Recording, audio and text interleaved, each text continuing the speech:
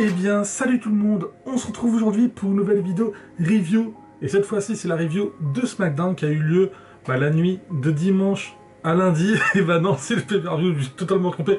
C'est pas grave, on garde cette intro. Ça s'est passé la nuit du mardi à mercredi. À chaque fois, je m'en pèle les pinceaux, comme on dit chez nous. Bref, c'est pas grave, on est là au naturel sans se prendre la tête, c'est la review.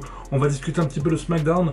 Alors, ce sera une review beaucoup plus courte, parce que pour ceux qui ne le savent pas, eh bien, Raw dure 3 heures, Smackdown dure uniquement 2 heures, avec une demi-heure, voire 1 heure de les points moyens 205 live. Voilà, pour ceux qui ne le savent pas, que même moi, je me disais, comment ça se fait que Smackdown était beaucoup plus court, du moins dans sa version américaine. Donc voilà.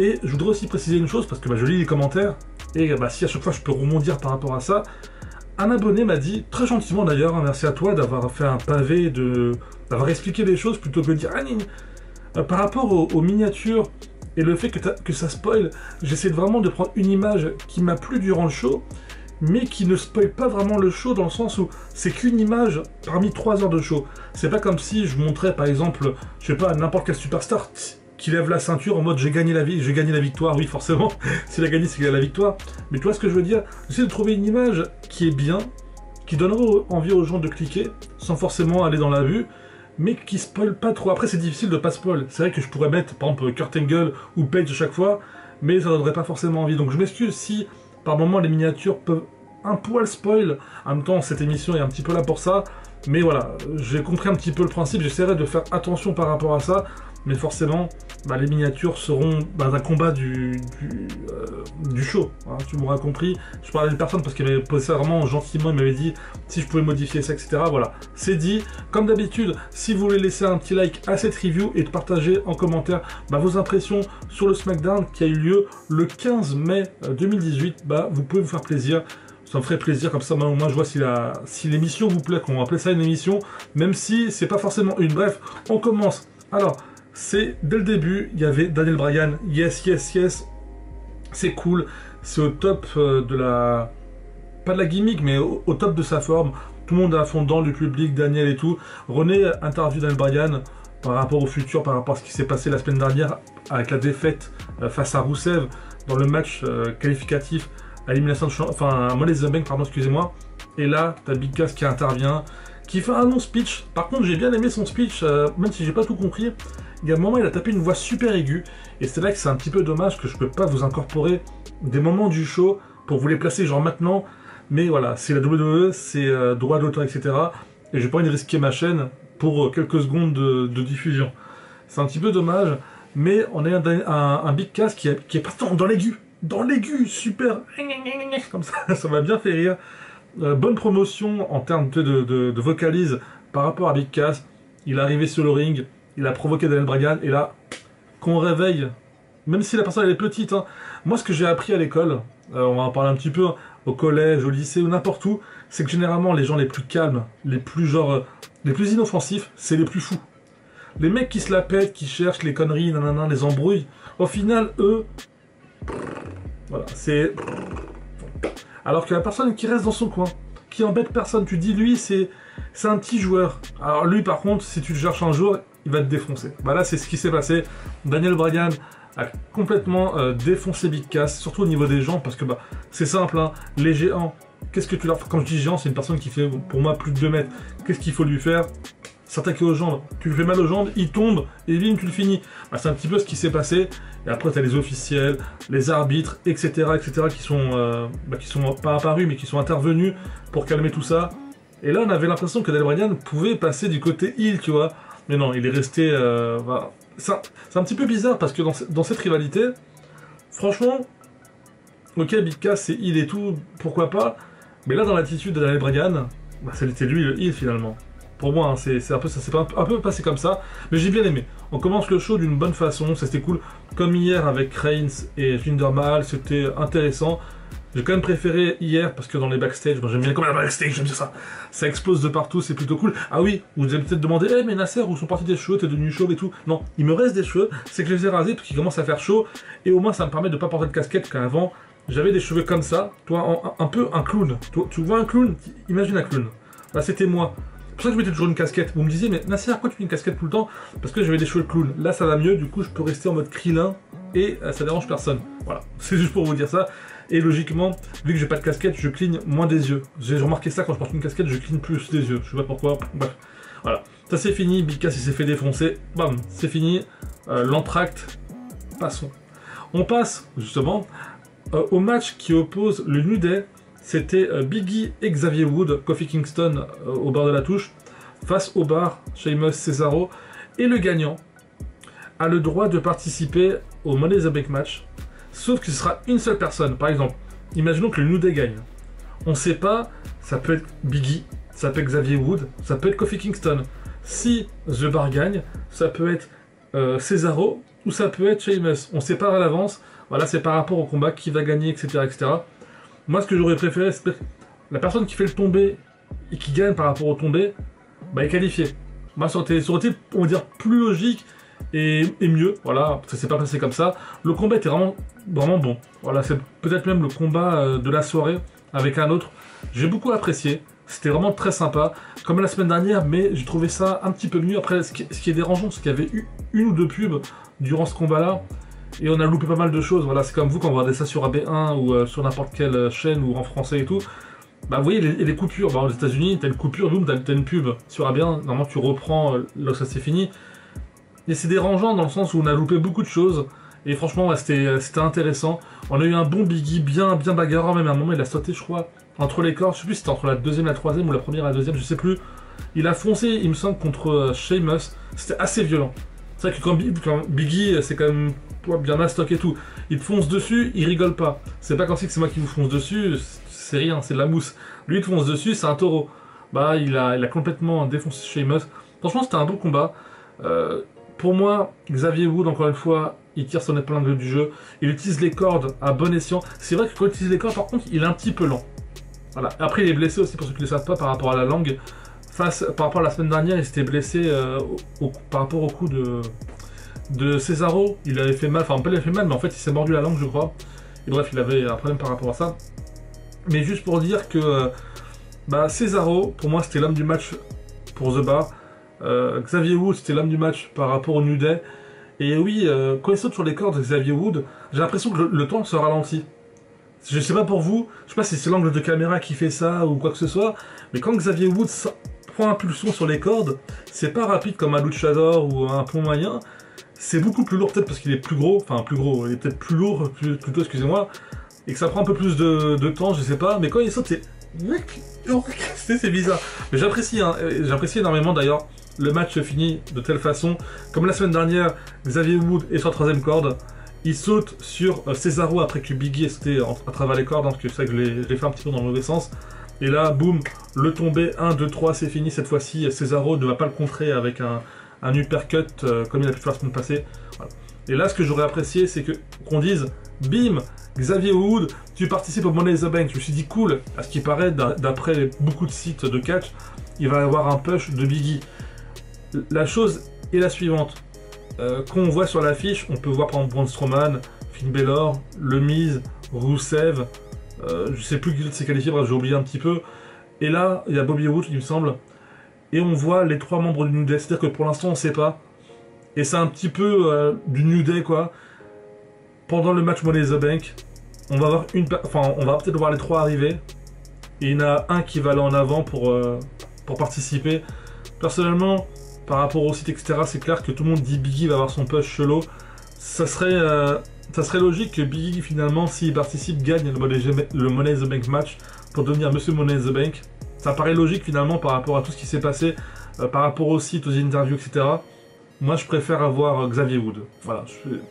Question préférence, je préfère avoir Woods parce que la progression qu'il a, elle est énorme. Et pour moi, c'est lui qui porte le New Day depuis un moment. Kofi Kingston, on le voit de moins en moins catché. Et pourtant, on sait qu'il est bon, mais là, voilà, il est au bord et tout, il sert pas à grand chose. Vivement que New Day explose, entre guillemets, comme je l'avais annoncé, qu'une personne continue sa voie en solo, et que 2 personnes restent ensemble. Un petit peu comme le Shield, vous voyez, quand il y avait eu Ambrose et Reigns, bah, ils ont...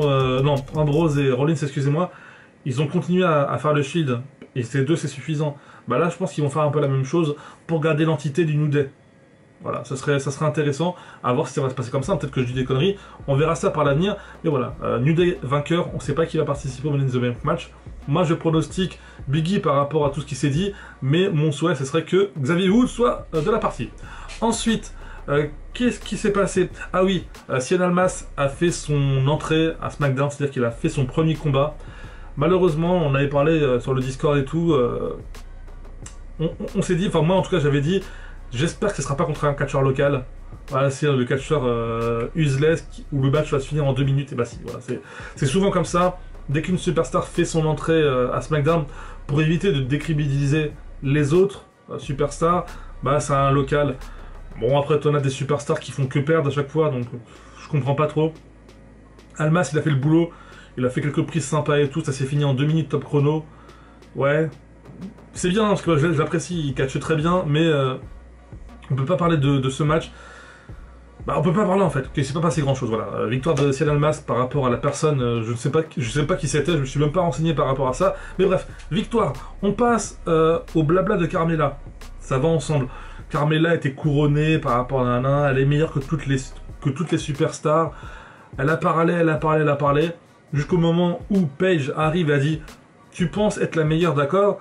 Bah tu vas avoir un match de championnat à Money in the Bank. » Là, elle dit « Non, non, non, non, non, voilà. » C'est bien, c'est marrant que « Ouais, mais je suis la meilleure et tout, nanana, t'as boulot, je fais du moonwalk et tout, nanana. Et je peux battre n'importe qui, je suis meilleur que n'importe qui. » Et quand Paige dit « Tu vas affronter telle personne, ah mais non, non. » C'est drôle. Et en fait, bah, qui intervient, enfin, qui va affronter Carmella, c'est Asuka. Voilà. Donc pourquoi pas Asuka face à Carmella. J'espère juste que leur match sera sympa. Et j'espère juste que Asuka va se gagner. Que si Asuka perd, pour moi, c'est l'une des plus mauvaises utilisations dans le main roster. En fait, ils ont travaillé un personnage, le personnage d'Asuka. Ils l'ont très bien travaillé pendant X temps à NXT. Voilà, ils ont fait un monstre. Alors si elle part contre Carmella, ça va, enfin déjà contre Charlotte, elle a perdu. Ça c'est un peu... Voilà, on est d'accord, même si c'était un magnifique match, hein, ça je suis d'accord. Mais le truc c'est si elle part contre Carmella, ah là c'est fini. Asuka ça veut dire c'est la reine NXT, c'est plus rien. Après oui c'est plus la même chose, on est d'accord, c'est la cour des grands. Mais non, j'espère pas en tout cas. On verra qu'est-ce que ça va donner. Personnellement je suis pas très confiant, mais on verra. On passe au match à 3, le match triple menace, qui a pour le match qualificatif pour les femmes, Mandy Rose et Sonya Deville face à Becky Lynch, parce que oui c'était un match forcément à handicap, comme hier avec Mickie James et Alexa Bliss face à Bayley. Bah, c'était le même truc, t'avais l'impression de voir le même match, en mieux je trouve, voilà, le match était plus intéressant, mais c'était la même chose, voilà, ils se mettaient à 2 contre 1, et des fois Mandy Rose tapait Sonya Deville, et une fois c'était l'inverse et tout. Pour moi, je trouve que, comment ça s'appelle, Becky a fait le travail, elle a bien catché et tout. Mandy, c'est celle qui a été la moins performante. Et Sonya Deville, j'ai trouvé vraiment, vraiment bien dans le match. C'était pas le meilleur des matchs de la soirée, mais c'était vraiment moyen plus, on va dire, dans le sens où ça m'a bien diverti, et des bonnes prises et tout. Et au final, voilà, je vais pas en parler 50 ans parce que il n'y a pas grand chose à dire. C'est un match en handicap, ça s'est mis à 2 contre 1. Après, Becky Lynch a tapé les deux, voilà, ça refaisait toujours la même chose. Et au final, bah, c'est Becky qui, me semble, fait tomber Sonya Deville. Je sais plus si c'est une soumission ou si c'est un tombé. Je sais même plus, a fait tomber qui. Ah non, non, même pas, j'avais écrit. Heureusement que je l'ai écrit. C'est Becky qui gagne par soumission par rapport à Mandy Rose. Je crois qu'il me semble que Sonya Deville était dans les vapes à l'extérieur du ring. Et là, t'as, comment ça s'appelle, Becky Lynch qui fait une soumission. Moi je pensais que Sonya Deville allait intervenir et boum, faire tomber sur Mandy Rose. Ça aurait été drôle dans le sens où voilà, elles sont dans la même équipe et finalement, petite trahison, et bien pas du tout. Becky a réussi sa soumission, donc elle est qualifiée avec Alexa Bliss, Ember Moon et Charlotte. Ça fait un Money in the Bank plutôt intéressant. Franchement, on a que des grosses superstars. Il y a la challenger, pour moi c'est Ember Moon, pour l'instant c'est ma favorite. On verra comment ça va se passer, voilà. Et c'est le main event match qui a une stipulation bien particulière dans le sens où c'est un single match des plus habituels, sauf que le vainqueur entre Styles et Nakamura va pouvoir choisir la stipulation à Money in the Bank. C'est-à-dire ils pourront choisir, je sais pas, un match Inferno, un match soumission, dans la cage, voilà. Le vainqueur pourra choisir, merci mes écrans, C'est la deuxième fois, c'est la deuxième fois que mes écrans me font le coup. C'est pas grave, voilà, c'est un truc comme ça. Franchement, le match était énorme. Pour moi, c'est le match de la soirée, avec le match du New Day contre The Bar. Et ce qui me fait plaisir, c'est que là, on a eu beaucoup plus de matchs en 1 contre 1. Enfin, bref, il n'y a pas eu beaucoup de matchs ce soir, mais ce que je veux dire, là où je reprochais justement à Raw, le fait qu'il y a beaucoup trop de matchs en triple menace, en 2v2, 3v3, etc. Bah, SmackDown, c'est vrai qu'il y a un peu moins de matchs, mais finalement, il y a beaucoup de 1v1 et j'aime bien. Et le match était vraiment très bon. Des grosses prises, Nakamura, excellent. Styles, un petit peu en deçà que par rapport aux autres matchs. Beaucoup se plaignent de la rivalité Styles-Nakamura dans le sens où elle dure beaucoup trop longtemps. Bah non, elle a commencé en disant, entre guillemets, à Royal Rumble, après que Nakamura ait dit qu'il va affronter Styles, ça a commencé à ce moment-là. Bah c'est bien. Vous n'en avez pas marre des rivalités qui durent une semaine, un match, c'est fini. Ça sert à rien. Là, on est sur, c'est vrai qu'on a Nakamura a le droit à beaucoup de combats pour la ceinture, c'est vrai, on est d'accord. Mais dans un sens, moi je trouve ça bien que, normalement, pour moi, cette rivalité doit s'arrêter à SummerSlam. À SummerSlam, on doit avoir le final de tout ça, un match de malade. Voilà, moi c'est ce que je pense, c'est ce que j'attends. Franchement, moi, ce petit match à SmackDown m'a vraiment plu. Très sympa. À la fin, bien sûr, félicitons Nakamura qui a eu l'Oscar du meilleur acteur, du meilleur simulateur. C'est qu'à la fin, en fait, l'arbitre est dans les vapes. Ah non, Styles allait faire son finisher où c'est un point comme ça.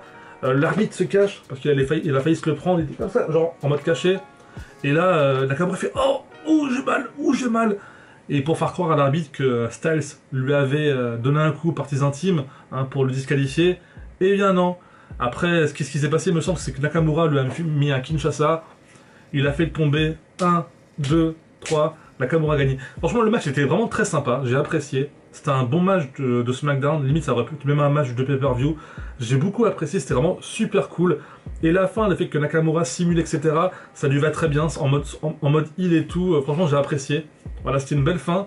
Malheureusement, par rapport à cette fin, c'est qu'on ne sait pas ce que Nakamura va choisir comme stipulation, comme pour le New Day. C'est les deux seules déceptions de ce show, c'est qu'on ne sait pas qui du New Day va participer au Money in the Bank match, et on ne sait pas la stipulation que Nakamura a choisie. Normalement, il le dit toujours après, genre, j'ai choisi ceci, c'est la fin. Et ben non, là, ça s'est fini sur des grimaces de Nakamura. Voilà, pourquoi pas.